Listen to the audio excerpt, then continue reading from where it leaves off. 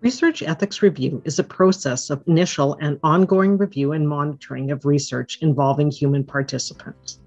The purpose of a research ethics review is to ensure, both in advance and by ongoing review, that appropriate steps are taken to protect the rights and welfare of humans participating in research. The recognition of the need for guidelines dealing with human subjects in research emerged following the Nuremberg trials, where the medical experimentation abuses of World War II Nazi doctors came to the public's attention. This led to the creation of the Nuremberg Code in 1945, the first legal attempt to deal with ethical issues of modern research. As biomedical research efforts expanded, the international need for a more specific code of ethics was formulated in the 1964 Declaration of Helsinki.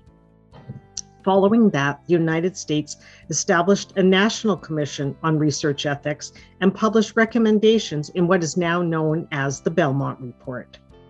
In Canada, the Interagency Advisory Panel on Research Ethics, commonly referred to as the panel, was formed in 2001 by the three research funding agencies of the Government of Canada: the Canadian Institutes of Health Research, CIHR, the Natural Sciences and Engineering Research Council, NSERC, and the Social Sciences and Humanities Research Council, SSHRC.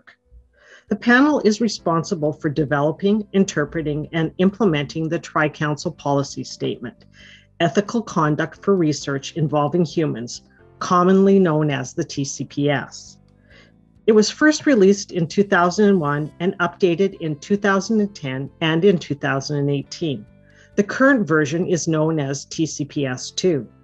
In addition to TCPS-2, researchers are required to ensure that their research meets current Health Canada and privacy regulations.